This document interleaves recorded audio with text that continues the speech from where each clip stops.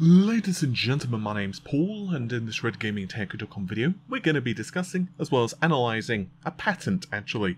And this is for the PlayStation 5, and it is a proposed solution to improve the cooling capacity of the PS5 system. We've actually seen a couple of patents previous to this for the PS5's cooling solution, and I've discussed one rather extensively in the past. I'll try to remember to link it in the video, but I will also be referencing it a little bit in this particular video. A number of you actually asked me to cover this and provide my insight into it, so, well, by golly gosh, that's what we're going to be doing. I will also just take a second to point out the obvious, and that is that a patent is a patent. A patent does not necessarily become the product or part of a product. So in this particular instance, the patent was filed a while ago, but it has only become public, well, very recently. And this is the case of many patents. Sony, Microsoft, Nvidia, AMD, and so on. They file patents all of the time, and sometimes these patents go nowhere. They don't become part of a product.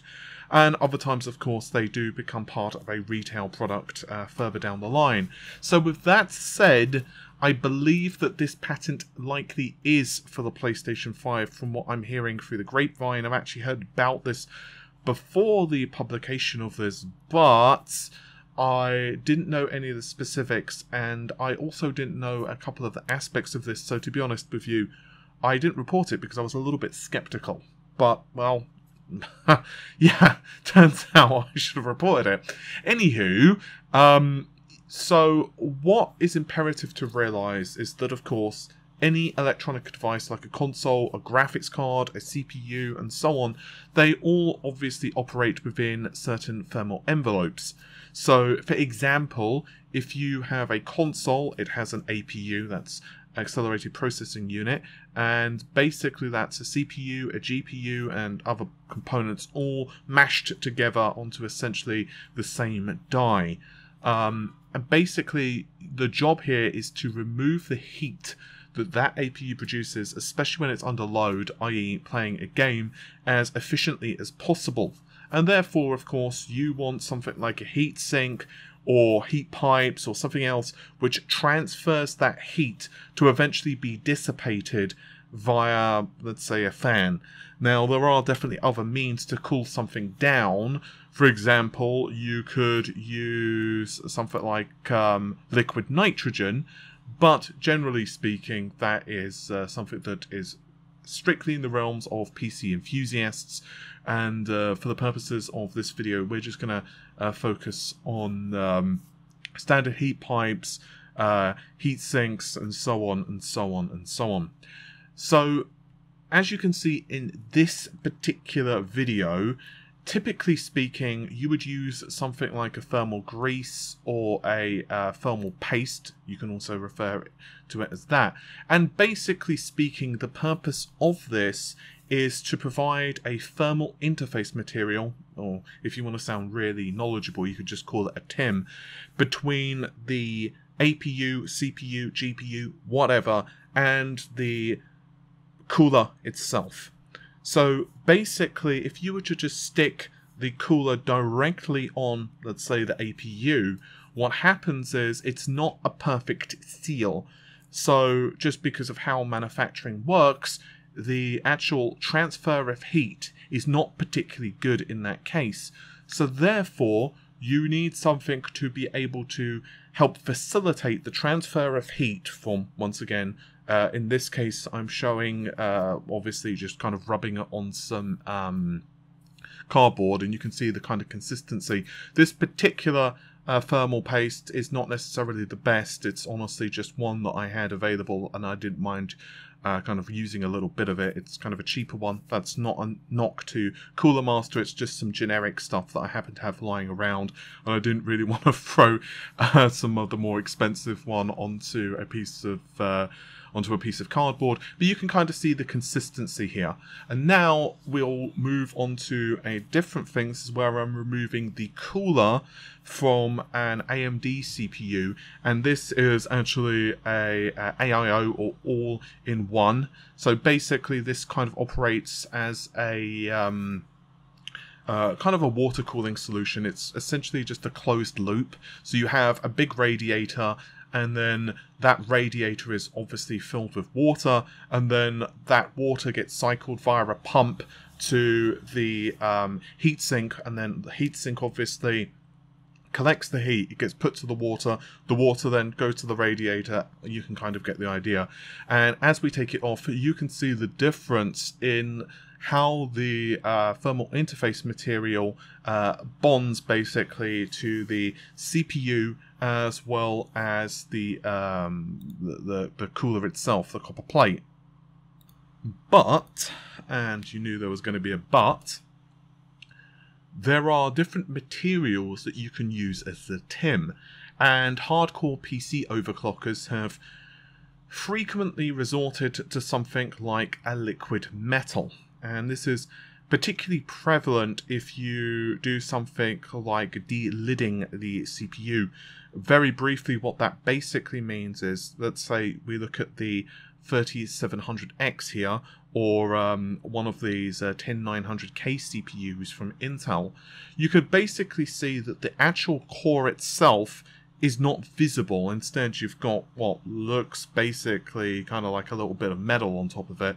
And that's because that is covering, for lack of a better term, the actual core which is lying underneath that.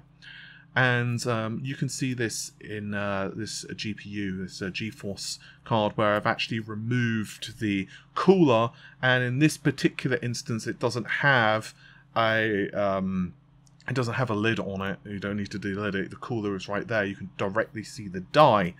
And the reason, well, there's a couple of reasons that this is done, but primarily it's just so that you don't damage the processor when you're actually putting on the cooler. So basically what happens is inside the CPU, you have basically one layer of, you've got the CPU core, and then of course you've got the thermal interface material, which then goes on top of the lid, and then from there you would apply thermal paste or whatever, and then of course you apply the cooler, which obviously reduces the potential for cooling.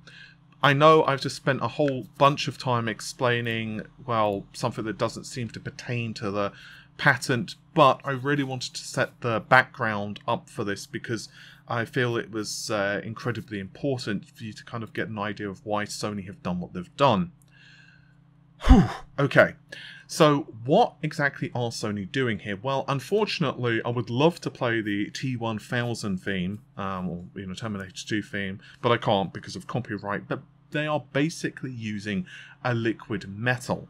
And the purpose here is to improve the thermal conductivity between the CPU, APU, well, let's face it, it's an APU for the PlayStation 5, and the cooling solution itself. And this, once again, is incredibly important because the better the thermal conductivity, the better that you can transfer that heat, the more effectively you can cool it. Because what you don't want to do, of course, is have a really awesome cooling solution, but only a small percentage of that heat can actually find the cooling solution, because most of it's just trapped into the core of the console APU. Now, what I don't know is whether these drawings are 100% accurate, so what I can't tell you is whether this is direct die cooling, or whether, once again, it is the whole core itself is somehow protected. I could probably guess it's going to be direct die. It looks like it's direct die, but obviously a patent could just be an example, and they may choose to do something a little bit differently. But long story short, the purpose of this is because no matter how flat you try to manufacture this, there are basically grooves. There's basically air that gets trapped in between, as I mentioned earlier, and that means that you can't get perfect conductivity in terms of heat transfer. So you could use the thermal goop, which once again I'm showing here, or you could use something else like liquid metal. And what they appear to be showing is some kind of isolation walls or some type of chamber which essentially stops this liquid metal from seeping out and I guess you could say becoming worse over time, as one of the things that you get if you are a PC enthusiast and you do something like this and you use liquid metal, you can need to replace it. So it looks like what Sony are trying to do here is essentially improve this performance, because once again, to my knowledge, I have not had a huge amount of experience with liquid metal, and that's putting it mildly. But to my knowledge, it basically is a liquid at room temperature, and therefore when you put it under a greater thermal load, theoretically speaking, it's much better that when it actually comes to transferring, well, heat. But obviously you don't want it to seep out, because, well, A, it would reduce the cooling capacity. I mean, obviously, if all the liquid over a couple of, years seeped out, then your console would basically turn into a fireball. But the second and most obvious thing is that metal is not exactly known for its insulation ability. It kind of conducts electricity. So a liquid metal that would freely be able to, flow onto something like a circuit is probably not the best thing in the world. So it looks like Sony are basically making a way to not transfer that heat. Not have the metal drip out and effectively transfer heat. What we've seen, of course, in a previous patent, he says, trying to remember where that patent was and digging through his files, is that we've seen almost like a pincer approach from Sony. It looks like they are cooling a die using two heat sinks, or possibly it's transferring the heat from one side of the board to the other, because obviously with PCB on the top side, that's where the chip is, and then on the underside, generally speaking, there's no cooling there. But it seems like Sony's solution basically transfers the heat via heat pipes which go through the chip itself, and then it takes it to the opposite side. But if you look very closely, it seems, and I stress that word, that the dies themselves are stacked, and it's basically cooling the die from both the top and the bottom. I've once again gone into this much more extensively in another patent, but I think that the PlayStation 5's cooling solution is going to be very impressive. And obviously that this is one of the reasons that Sony are able to run the clock frequency of the GPU so high. And remember, Cerny himself have said that this is not firmly limited. The PS5 is not firmly limited. Instead, the clock frequency adjusts itself depending on the load in terms of power consumption of the various parts. And again, as I've discussed in analyses and also in a couple of exclusives, when it comes to the shifting of clock frequencies, it's done within, a couple of milliseconds. To put that into context, a 60 FPS game runs at 16.67 milliseconds, whereas 120, which is obviously the target frame rate for VR, would be around 8 milliseconds. What does all of that mean? Well, basically speaking, within the space of a frame being rendered, the clock frequency on a CPU/GPU could adjust on the PlayStation 5 several times. And furthermore, from what I've kind of detailed in an exclusive on the PS5 APU bring up, it seems like the frequency can adjust even on a per CU level. But I'll try to remember to link that in the video description. As I said, I want to make this kind of a quicker video, and it's already turned into 15 minutes. So, yeah, that was a bit longer than I expected. Apparently brevity is not something I'm really good at. Who knew? But anyway, hopefully you've enjoyed the video. The normal stuff, if you did, like, share, comment and subscribe. And I'd also like to spend just a second to remind you that the Hot Chips conference for the Xbox is going to be soon. Well, actually it's today as of the time I'm recording this, but I don't know when they're going to be putting the videos live, so hopefully it will be soon, trademark, and I'll be doing a full breakdown of what Microsoft chooses to reveal. I don't know if they'll be doing a full reveal of the console, but I certainly want to go through, you know, what they do reveal. And so I'm super excited about that. And second thing, I'd also like to thank everyone for helping us reach 72,000 subscribers.